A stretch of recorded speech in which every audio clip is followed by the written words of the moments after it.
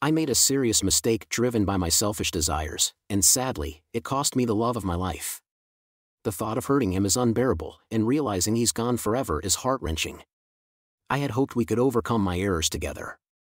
I had a wonderful partner and friend, but I foolishly gave it all up for meaningless encounters with strangers. My encounter with my future husband, Donnie, happened when I was just 20, in a library. He kindly fetched a book for me from a high shelf, sparking a conversation that led to us exchanging phone numbers. Donnie may not have fit the conventional standards of attractiveness, but his irresistible charm captivated me. What started as a friendship swiftly blossomed into a romantic relationship. He was my first in everything, my first date, first kiss, first love, and my first intimate experience. For him, I wasn't his first, as he had more experience than me, making me feel inadequate. When Donnie proposed, I felt a mix of happiness and fear that I might be making the wrong choice in a life partner. After all, I had no one to compare him to. That's when I first suggested the idea of an open relationship, thinking it would help me gain more experience before committing fully. I wanted to be sure he was the one for me. Donnie's reaction was intense. He vehemently refused, expressing that he didn't want to share me and saw me as his future wife. His words deeply moved me, causing me to forget about the idea of an open relationship. I agreed to become his wife wholeheartedly. Our wedding was an intimate affair filled with joy, surrounded by our loved ones. The first year of our marriage was pure bliss. However, as time passed, my lingering doubts resurfaced. I began to worry that marriage had deprived me of exciting sexual adventures that my friends freely shared stories about. I felt I had nothing to contribute in those conversations. I decided to bring up the subject with Donnie, albeit hesitantly at first. I hinted at the idea of an open relationship, but his reaction made it clear that pushing further might lead to losing him.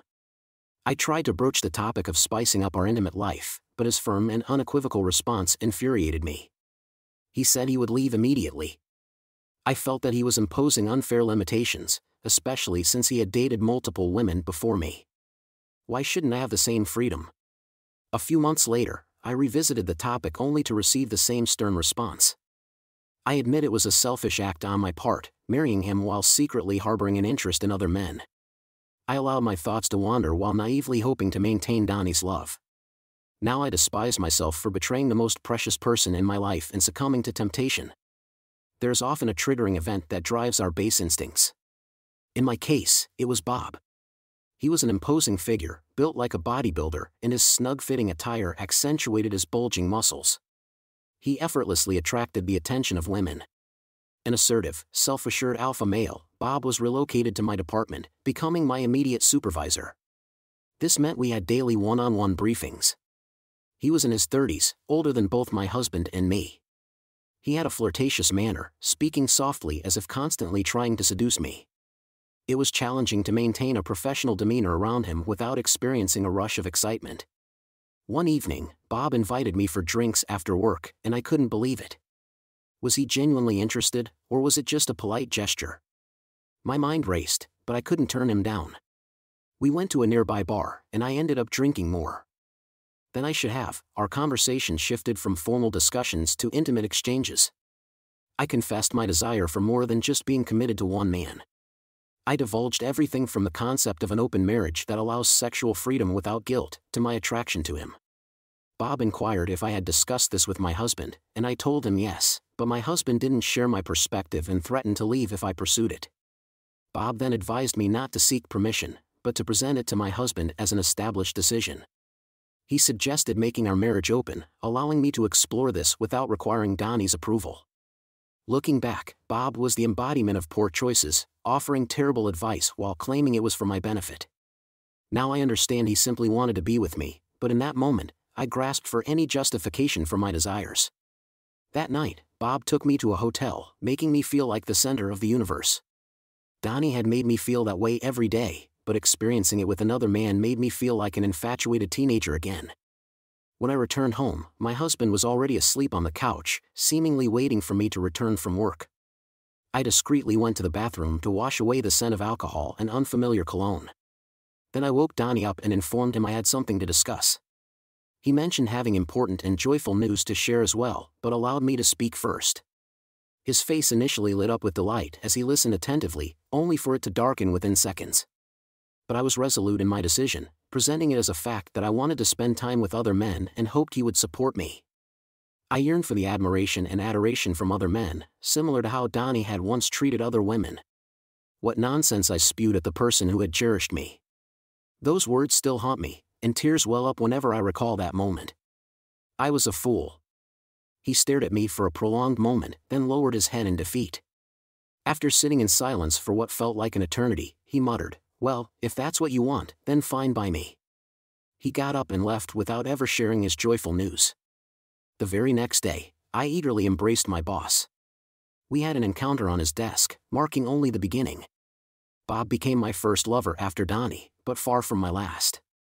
I began going out on Fridays with colleagues to their favorite pub and occasionally woke up on Saturdays in the arms of a stranger I never saw again.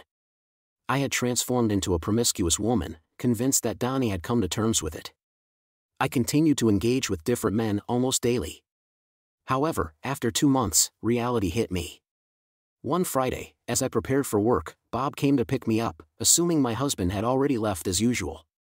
I thought we could take the opportunity for a few encounters before heading to the office. However, Donnie was still at home. When I returned, my husband opened the door to find Bob standing there with a bouquet of flowers. Their conversation was drowned out by the noise of the shower. When I emerged, they were conversing amicably, as if everything were normal. Donnie was always composed, showing no signs of anger, hurt, disappointment, or sadness. He wore either a smile or a frown, consequently. I genuinely believed he was perfectly fine with our open marriage. My naive and immature mind failed to realize I was heading towards my own downfall. On the way to work, Bob made light of how well my husband had embraced the concept of an open relationship. It was a Friday. Bob and I reserved a room with expansive views of the city skyline. That night, we engaged in passionate intimacy. I returned home on Saturday and immediately sensed that something was amiss. An eerie silence hung in the air. My husband and I typically didn't work on weekends, and he always had his favorite music blaring from the speakers. I glanced into our home gym, but he wasn't on the treadmill as he usually was on Saturday mornings. Hoping for a semblance of normalcy, I proceeded to the kitchen where he'd typically prepare coffee. On the countertop, I noticed my favorite mug. It brought a smile to my face, offering a glimmer of our shared life. I reached for the mug, eager for a sip, but it was empty inside. I found an envelope containing a letter. I can't recall the exact words, but I've kept it as a painful reminder of how I allowed a once beautiful marriage to crumble for the sake of casual affairs. I am deeply disappointed in myself. I've made numerous foolish decisions, but losing Donnie is my most profound regret. The letter revealed that Donnie had embarked on a month-long business trip to Canada. Upon his return, he intended to initiate divorce proceedings. He expressed regret for marrying me and spending so much time together. Next to the letter was a plane ticket and a passport issued in my name. On the back of the ticket was a message, "Remember the news I shared 2 months ago? Well, here it is. My company was willing to cover our accommodations in Canada and offered you a job." At the bottom of the mug lay his wedding ring. My world crumbled before my eyes. I spent the remainder of the day staring blankly at that mug, unable to eat or drink, just lost in despair. What followed was profound depression as my life gradually unraveled. The very next day, as if following a script, Donnie's best friend arrived to remove all of his belongings. I wailed inconsolably as I watched him and some movers take away nearly everything that belonged to my husband. Donnie's friend shot me a disgusted look and called me a disgrace. His words stung then, but they cut even deeper now because since my husband's departure, my home has felt painfully empty and desolate.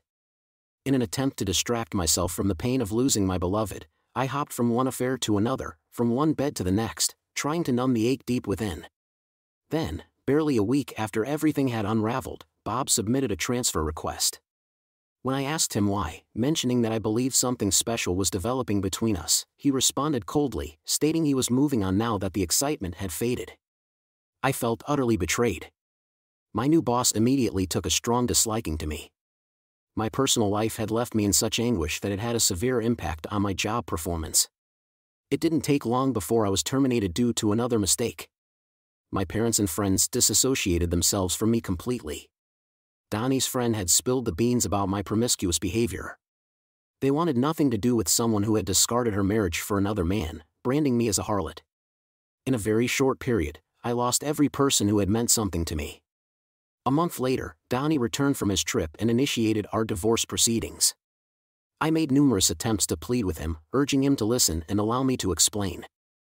I even suggested couples counseling, suspecting I might have had nymphomania, but he completely rejected any engagement with me. By the time our formal separation was complete, I found myself without our cozy home, without the support of my loving partner, and without a single person who cared about me. I still harbor deep self-loathing for having ruined it all. Alright, that was a fun story. Now let's move on to another exciting one. Stay tuned and let's dive in. My wife's name was Mona, and at 28, she may not have been considered conventionally attractive, but her incredible physique more than compensated for any facial imperfections. I adored her. She possessed intelligence, a great sense of humor, and I believed I could entrust her with my life. Mona worked as an environmental biologist for the state's Environmental Protection Department. As for me, I'm Jim, 30 years old, a civil engineer employed by a consulting firm. Together, we earned a comfortable income, and a year ago, we purchased a lovely 3-bedroom suburban bungalow. We crossed paths due to our careers, dated for 6 months, got engaged, and soon after exchanged vows in a church wedding. Before our marriage, we both pledged unwavering commitment to fidelity, mutual respect, and trust, laying a strong foundation for our union. Our plans included starting a family with children upon moving into our house a year ago. Mona struck up a friendship with a neighbor named Sally, who was active in local affairs. Sally, a divorced woman of Mona's age, often accompanied her on shopping trips and to the movies. I didn't mind, since I preferred staying at home where I could indulge in my love for books while Mona was out. Sally even introduced Mona to the local library board, where they served together. These board meetings, initially brief monthly gatherings, evolved into 4-hour sessions held twice a month.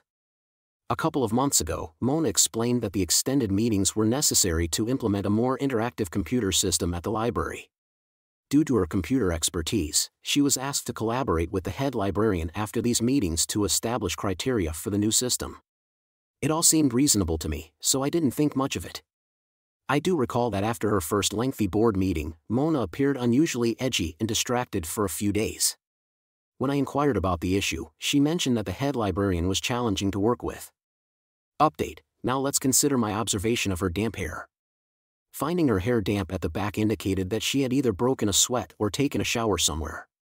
But why would she be perspiring or need a shower while she was supposedly at a meeting? I knew she hadn't showered or even had time to splash her face at the sink after returning home, as I had been awake waiting for her. A quick whiff of her skin confirmed the presence of soap and not the usual bath soap she used. Where could she have taken a shower? Perhaps at a motel? These suspicions left me less inclined to be intimate with her. Not tonight, honey. I'm too exhausted. The meeting was quite long, and we both have work tomorrow. All right, sweetheart. Get a good night's rest. She shifted to her side of the bed, facing away from me, and drifted off to sleep. I found it peculiar that she wasn't interested in maximizing our intimacy during her fertile period. However, I recalled her consistently declining lovemaking after her library meetings, attributing it to fatigue. These recurring patterns raised further doubts. She likely wished to conceal any signs of her post-encounter looseness. We had discussed starting a family, having been married for 5 years and waiting until we were financially secure. With her no longer working, I had recently received a promotion, and we believed it was the right time to conceive. So, she had stopped taking birth control pills a week ago. However, if she were involved with someone else and we divorced, I didn't want to be financially responsible for a child. I needed time to weigh my options. I lay awake for a while, contemplating my next steps. Initially, I decided to delay being intimate with her. Confronting her with only a slight dampness as evidence of potential infidelity would likely lead to denial and laughter on her part. More substantial proof was required, which meant delaying intimacy to gather the necessary evidence. On the other hand, if there was a possibility that her lover had impregnated her tonight, she might be eager to have sex with me to cover it up. After considering all the possibilities, I settled on a plan that might work. If she had engaged in unprotected intercourse with someone else tonight, she would likely be desperate to have sex with me as soon as possible to ensure her fertile period had passed. And to implement my plan effectively, I would need to be away for at least a week, if not longer. Faking a business trip seemed like the best way to do this, as I rarely traveled for work. But when I did, it often required a week or more away from home, which would conveniently align with my plan. Now, what else did I need to know? Ah, yes. Who was her lover? How long had their affair been ongoing? Where did they usually meet? If the rendezvous coincided with library board meetings, it could imply that her lover might also be a board member. I needed to investigate further. So, I quietly slipped out of bed, descended the stairs, and located her purse. This was where women typically kept their valuable items, making it a good place to begin my search for clues. While checking her credit cards, I stumbled upon one in her maiden name, Mona Spencer. It belonged to a bank we didn't normally use, and I couldn't help but wonder why she still had it. I had assumed she had disposed of all her old cards before our marriage, but evidently, she had retained one in a concealed pocket. I discovered a business card belonging to a certain Derek Matthews, the head librarian at our local library. This discovery was quite a shock, since she had led me to believe that the head librarian was a woman. I proceeded to inspect the call logs on her cell phone, where I found Derek's name listed along with numerous calls, both to and from him. It seemed their relationship had been ongoing for quite some time. There were no instant messages, suggesting that they likely communicated verbally. Nevertheless, I discreetly returned everything to her purse and decided to check our computer for messages. Upon further investigation, I found that she had a secured email folder. With some knowledge of security, I managed to bypass her protections and uncovered a treasure trove of messages between her and Derek, dating back to when she had started attending those late meetings with him. These messages revealed that they had been meeting at the Red Roof Inn near the interstate interchange. Some of their activities were clearly things she had never done with me. In one email, they even discussed me and Derek's wife. While their words weren't flattering, both claimed to love us. The more I read, the angrier I became. I copied all their emails to my own files, intending to print them later. I then returned upstairs to one of the spare bedrooms, where I had my clothes stored in the closet. The walk-in closet in the master bedroom was left for her clothes. I grabbed my suitcase and garment bag, packing them as if preparing for an impending business trip. By this time, it was 5:30 a.m., and I dressed as though I were ready for travel. Entering our bedroom, I woke Mona, who sat up looking puzzled. "What are you doing up so early, Jim? Why are you dressed?" she asked. "I have a plane to catch, sweetheart," I replied. "I didn't get a chance to tell you last night, but I received a call from work. They urgently need someone to conduct a survey on some out-of-state projects. I'll grab a bite at the airport, so don't worry about breakfast." She gazed at me, trying to comprehend the news. "Okay, honey. How can I reach you if I need to?" "Just call me on my cell phone." "Goodbye, sweetheart," I said as I kissed her and headed downstairs with my bags. Suddenly, I heard a thud behind me and the sound of hurried footsteps. She appeared at the top of the stairs, calling out, "Jim. Jim, what about trying for a baby? We were going to do that this weekend." "We'll have to wait until next month, sweetheart." "I'll call you when I reach my first destination," I replied. I heard a loud cry behind me as I opened the garage door and entered my car. I quickly left the garage and drove down the street, ensuring my cell phone was switched off as I headed towards the interstate. 2 hours later, I reached my dad's retirement home situated by a lake in a more remote area. Dad was a widower and lived alone. Although my visit was unexpected, he immediately started preparing breakfast for us while sipping his strong morning coffee. I confided in him about the situation with Mona. He expressed deep sympathy upon hearing about her betrayal. My parents had 2 sons, and I think he always secretly wished for a daughter, so Mona had filled that role for him. He couldn't believe she would do this to me, I said. "Son, I'm at a loss for words. Your mother and I had a rock-solid relationship, and to my knowledge, she never strayed. You'll need to take this one step at a time, but don't rush into any decisions without careful consideration," he advised. "I understand, Dad. Tomorrow, I'll head back to the city and consult with my lawyer, Ed Willie. I need to understand what legal options are available to me. Ed is a trustworthy man, he won't steer you wrong. We've relied on his services for years." "Okay, Dad, your coffee is as excellent as always, and your omelets are great."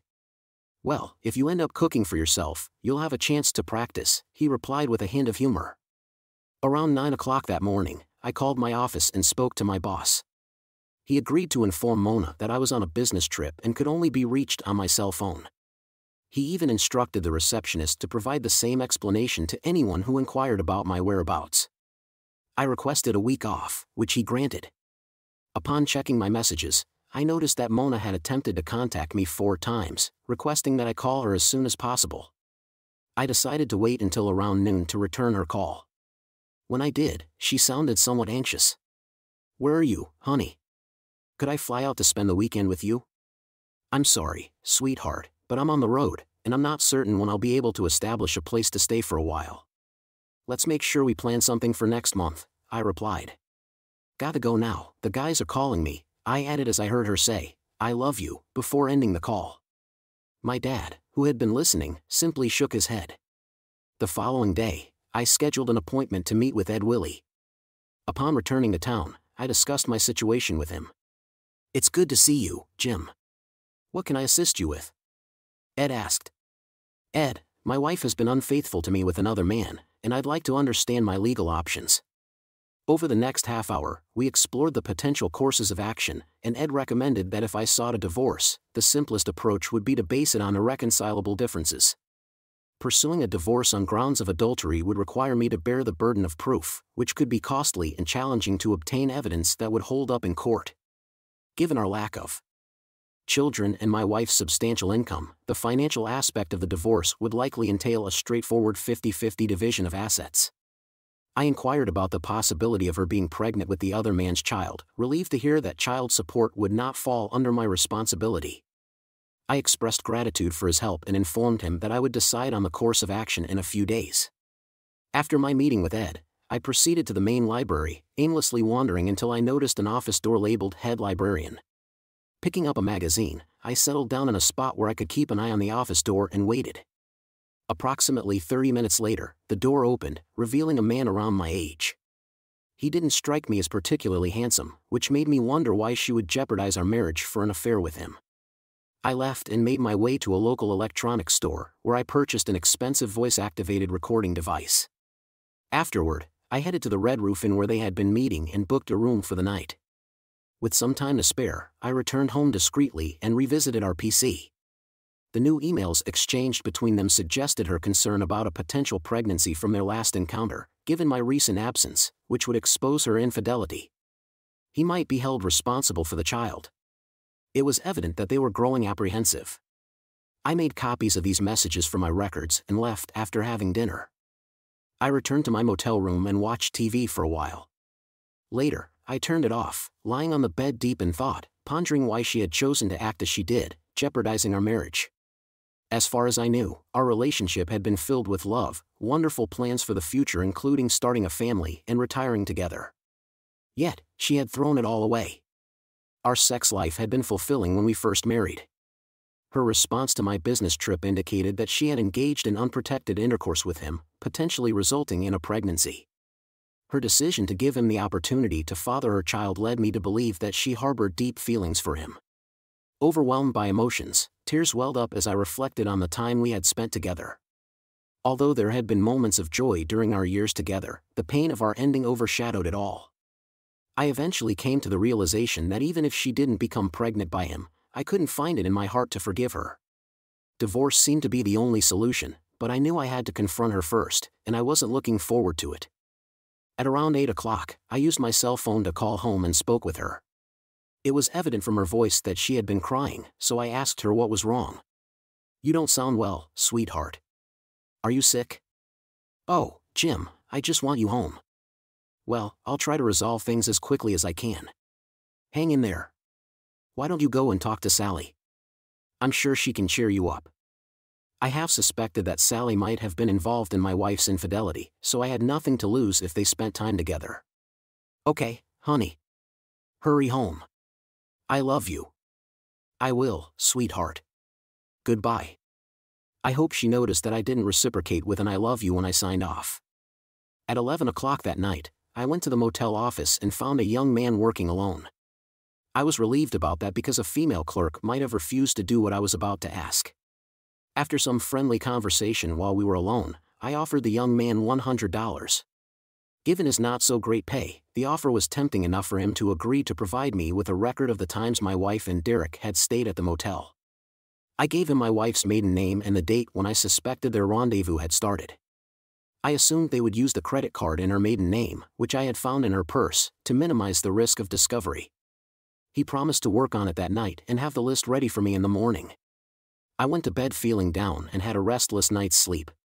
Early the next morning, I returned to the motel office, and the young man had the list ready for me. It confirmed my suspicions. They had checked in after the library meetings. I showed him a picture of my wife, and he recalled her as she had registered using her credit card. They typically only used the room for about an hour or so before leaving in separate cars. He mentioned that this was typical of many cheating spouses he had seen. After having breakfast, I headed back to my dad's place. I spent the rest of the week fishing, and on Thursday, I called Ed Willie and asked him to proceed with the divorce papers. He assured me they'd be ready in a few days. I continued to call home every evening, pretending I was in a different city. Mona sounded increasingly despondent with each call, and I began to feel a twinge of pity for her. However, I couldn't bring myself to let her off the hook. I wanted my revenge, though it was bittersweet. I returned home on a Friday afternoon while she was still at work. Based on their recent emails, it seemed that the affair was winding down, likely due to the fear of her pregnancy, it appeared. That I wouldn't need the tape recorder anymore, so I could return it and get a refund. I had gathered enough evidence of her infidelity from their email correspondence.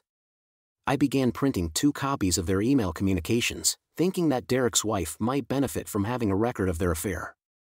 My next decision was whether to confront Mona immediately or wait to see if she became pregnant. When Mona got home from work, she threw herself into my arms, tears in her eyes. "Oh Jim, I missed you so much, sweetheart. What's wrong? Did something happen, like a plumbing issue?" I asked. "No, I just realized how much I love and missed you after you left. As soon as we've had dinner, I want to take you to bed. If you're that eager, I should consider going away more often." No, I don't want you to leave me again." "All right, sweetheart. Let's go out to eat and then come back home for some quality time." "It sounds like a plan," I said with a smile, noticing her tears. I felt like a terrible person. We had a surprisingly calm dinner at our favorite bistro, and when we returned home, she began undressing as she ascended the stairs to our bedroom. By the time I reached the bedroom, she was already lying on the bed. "Hurry, honey." Looking at her, I knew I would miss her, but I couldn't bear to share her with anyone else. She had been exclusively mine, and now she wasn't. I knew she expected me to make love to her in case she was pregnant. However, I reasoned that it didn't really matter whether she was pregnant or not. It was over, and I needed to tell her. I sat up on the side of the bed. "Mona, we need to talk. I can't go on pretending, picturing you with Derek." I heard her gasp, and when I turned to look at her, she stared back at me in horror. "It's over, Mona. I'm going to file for divorce." She suddenly got up and rushed toward the bathroom. I went downstairs, poured myself a drink, and waited for her to come down. She would likely want to salvage something from the wreckage of our marriage, maybe even try to talk me out of divorcing her. Sitting in the dimly lit room with only the kitchen light in the background, I sipped my drink and contemplated my life and the uncertain path that lay ahead. I was still young and had the opportunity to build the family I desired. My career was on an upward trajectory.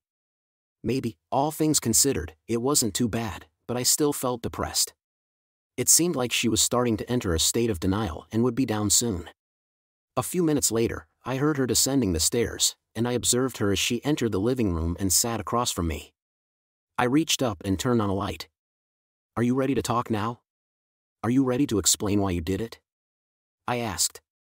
"Yes," she whispered. "I really don't know why. The first time we did it, I swore I wasn't going to do it again. We started meeting for a drink after our meetings, and you know how things heat up after a couple of drinks. It seemed exciting, and it got easier after a few times. I think listening to Sally tell me about how good it made her feel to cheat on her ex-husband made me want to try it. I should have realized after she told me that they divorced because of her infidelity that this would happen. Why did you do it the first time? Was there something in our pre-marriage conversation about mutual fidelity, trust, and respect that you didn't understand? Or was there something in our wedding vows to forsake all others that you didn't comprehend or couldn't agree with?" If you couldn't grasp or agree with it, why didn't you communicate that to me?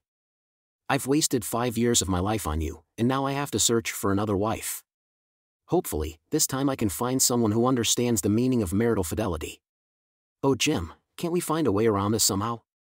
I love you. I don't want you to leave me. I want to have your children. Please, honey, let's get one thing clear, you no longer have the right to address me with terms of endearment. You lost that right when you allowed him to have you. Do you understand? I was getting frustrated with her attitude. She was still in denial about our impending divorce, but I had to maintain my composure and stay on a higher ground. Speaking of children, when do you think you'll know if you're pregnant? This was the second time tonight that I had seen her look at me as though she couldn't believe what she had just heard. Oh my God, you know? Yes, I know, Mona. Why do you think I faked that business trip? I wanted you to start feeling some pain. That's the primary reason I'm divorcing you. You deliberately tried to get pregnant by your lover. You were hoping I'd accept you after waiting a day after he deposited his seed in you and then hoped I'd assume responsibility for your lover's child. Well, that isn't going to happen. What you tried to do was as treacherous an act as any woman can commit against her husband. It was utterly disrespectful to me. There's no way under the sun I can ever forgive you for that. Even if you hadn't done that, I might have considered forgiving you if it had happened just once and stopped, but you kept going back for more. You became addicted to cheating, and there's no way I can ever trust you again, even if you undergo 20 years of therapy. Now, do you have anything to say that could mitigate your actions? No, she replied as tears streamed down her face. That's it then. I've already initiated the process with Ed Willie to have divorce papers prepared. They should be ready by Monday. We'll split all our assets 50-50ths, and there will be no alimony, even if you're pregnant. No child support. It won't be my child. Do you agree to this arrangement? It sounds okay. I will talk to a lawyer before I sign, but it sounds okay, she sobbed. Very well then. I will sleep in the spare room until we officially separate. In the meantime, I'll be looking for an apartment. You can stay here and entertain your lovers after I'm gone. It's over between Derek and me. I gather that from your emails. It's a shame you didn't end it a long time ago. Tomorrow, I'll go explain everything to your parents and your brother. I don't want you giving them a story that makes this all my fault. They need to know what kind of daughter they have. If you're pregnant, I'll also find a way to let your coworkers and our friends know what you've done to me. Oh no, she began crying again, and I got up and went upstairs to bed. The next morning, I woke up early and left the house before she woke up, taking a copy of the emails and motel records with me. She had cried most of the night and must be exhausted by now. I had breakfast at IHOP. From now on, I would be eating out quite a bit, so I thought I'd better get used to it.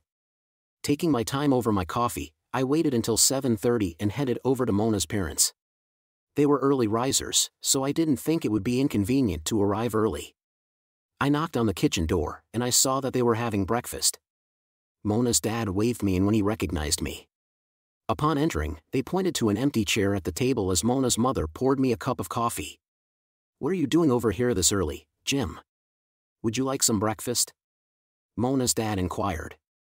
No breakfast. I've already eaten at IHOP, and I've got some bad news that I didn't think you should hear secondhand. Bad news. Mona's mother dropped the coffee carafe she was still holding, and it shattered on the tile floor, breaking the divorce. Why, Jim, surely you're not serious. You were planning to start a family, she exclaimed. I found out that she's been cheating on me for the last few months, and she might already be pregnant by her lover, I explained. Mona's younger brother, Simon, entered the kitchen and heard my statement. He exclaimed, and they all stared at me as though I told them the world was coming to an end. They all started to talk at once. Are you sure? You've got to be kidding. Where is she? Can't you work this out? Who is the other man? They bombarded me with questions, and I tried to answer them as best I could. Yes, I'm sure. I have emails and motel records to prove it, and she admits to it. She's at home right now, as far as I know, unless she's gone over to her friend Sally for sympathy. I don't think I can work this out because I'm certain she tried to get herself pregnant by him and planned to pass the child off as mine. That's something no husband can forgive. Her lover is Derek Matthews, the head librarian. He's married too, and I understand he has children. Mona's mother hurried to the phone. I'm calling her right now. This is too sad to believe that a daughter of mine could act so badly. I wish you would, I responded. She's not only ruined our marriage but probably is as well. I had found out where Derek Matthews lived and went to his home, parking in the street in front of their modest bungalow. I went up to the front door with the packet of data and rang the bell. Derek opened the door and looked at me with tears in his eyes. "Can I help you?" he asked. "I'd like to talk to your wife and give her something, Mr. Matthews." "I'm sorry, my wife isn't here." "Give it to me, and I'll give it to her." "Mr. Matthews, I know Mona has called you and told you I was on the way. There is no way you can stop me from getting this information to your wife or prevent me from speaking with her. I would suggest you let her come to the door, or I will consider filing a lawsuit against you for alienation of affection." He hesitated and then, looking away, he called back over his shoulder, "Marge, there's someone here to see you." Then he turned to me and said, "You scoundrel." "No, Mr. Matthews, you are the scoundrel for having an affair with my wife and attempting to impregnate her. You've shattered my marriage, and I hope I can do the same to yours," I replied with a sigh. He turned away from the door as his wife approached. She asked, "Yes, Mrs. Matthews? I have some news for you. Your husband has been having an affair with my wife for the last several months, and I am in the process of divorcing her. I have copies of emails they've exchanged, which provide evidence of the affair, and a list of the dates and times they met at the motel." I felt sorry for her as she processed my words, trying to make sense of the situation. "Are you sure?" she asked. "Can I ask your husband, Mrs. Matthews?" "He's standing right behind you," I responded. She turned to look at him, and he suddenly broke down in tears. "I'm sorry, Marge. I'm so sorry," he sobbed. Her face reflected sadness, and I expressed my own sorrow, saying, "I'm sorry too, Mrs. Matthews, that we married such sorry excuses for spouses. I'm also sorry for you and your children. You should be aware that my wife may be pregnant by your husband. I suppose we won't do anything about that until it happens," handing her the package. I told her she could do whatever she wanted with it, and then turned and walked away. She looked profoundly sad, and I wished there had been a way to shield her from this situation. I had achieved my initial goal and returned home. Mona's car was gone, and I didn't know or care where she had gone. Just a short time ago, I felt incomplete unless she was around or I thought she was safe somewhere else. Now, I didn't care. I changed my clothes and began mowing the lawn.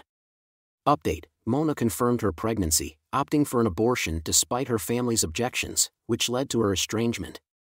Our divorce proceeded as planned, leaving me single and on the lookout for a new partner. Betrayed once, I'm grappling with defining new partner selection criteria, seeking solace in therapy and studying moral psychology.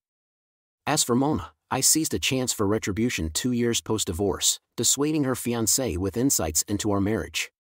Though a minor triumph, I'm vigilant through mutual friends. Despite the Matthews' intact marriage, Mona's control is evident. Parenthood seemingly outweighs family integrity. I'm thankful for discovering Mona's truth before starting a family of our own.